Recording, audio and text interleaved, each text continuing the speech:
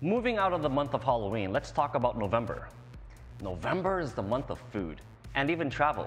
Other than the typical Thanksgiving dinner, what place do you recommend?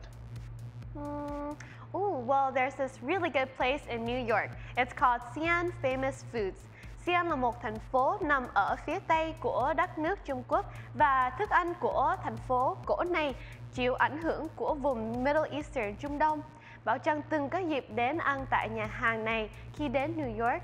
Dù nhà hàng khá nhỏ và không hề có chỗ ngồi, chỉ có chỗ đứng thôi, nhưng nó được đánh giá cao trên các kênh như Food Channel, Discovery Channel và Travel Network. This restaurant has been visited by famous food critics such as Andrew Zimmern from Man vs. Food, Andrew Bourdain from No Reservations. It's been reviewed by Food Network's Best Thing I Ever Ate, and much, much more. Well, let's stop talking about it and just try it. Let's take a look at Xian Famous Foods.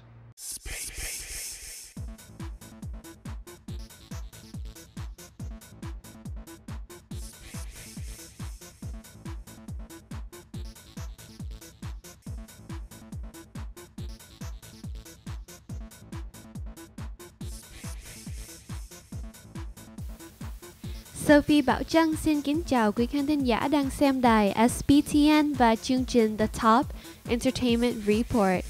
Thưa quý vị, tháng 11 gần lễ tạ ơn, đương nhiên là dành cho gia đình, họ hàng và bạn bè.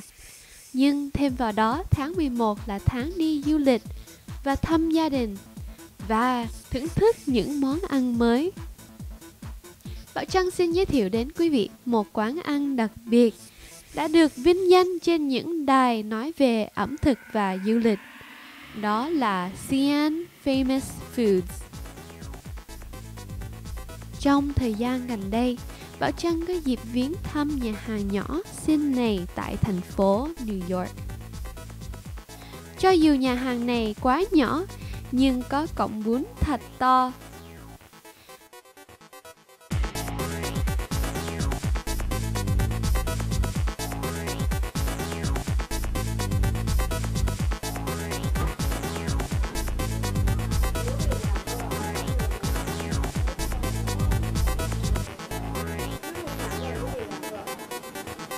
Thay vì dùng dao để cắt, những đầu bếp thường giãn bột ra và đập xuống bàn. Cọng bún này gọi là bèo bèo miên, vì khi đập xuống bàn lại kêu tiếng bèo bèo.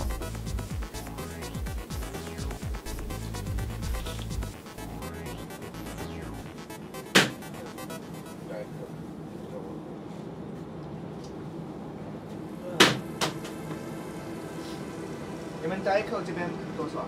有1块钱。好，给我一个。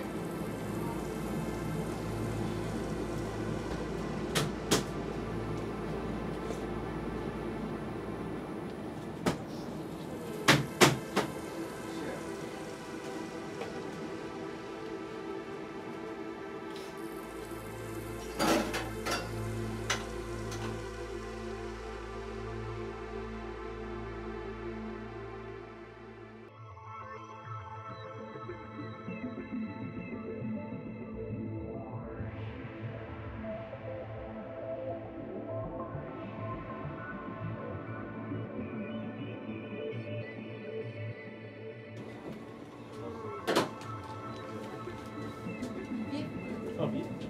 Yes. Thank you.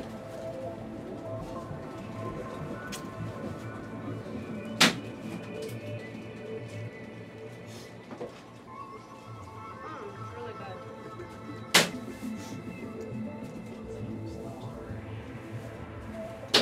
Wow.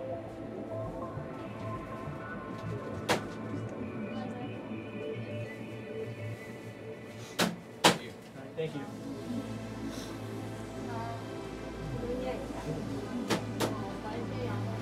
So this is the spicy beef.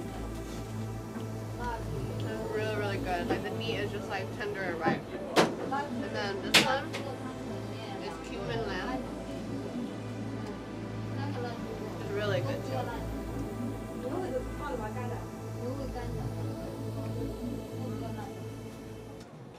Best lamb ever. It better than Greek food.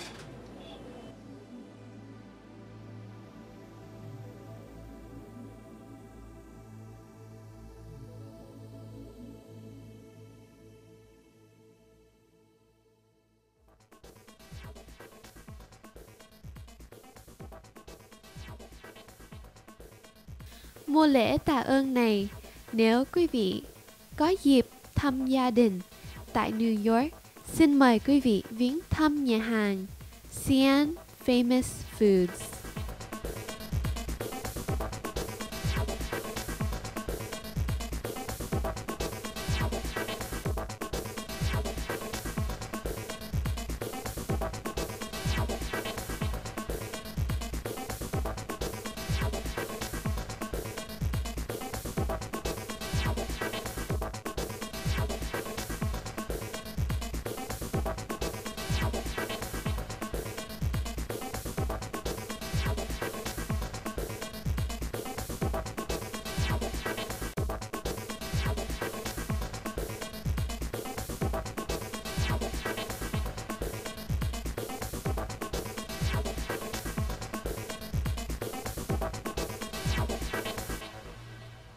Oh, good God.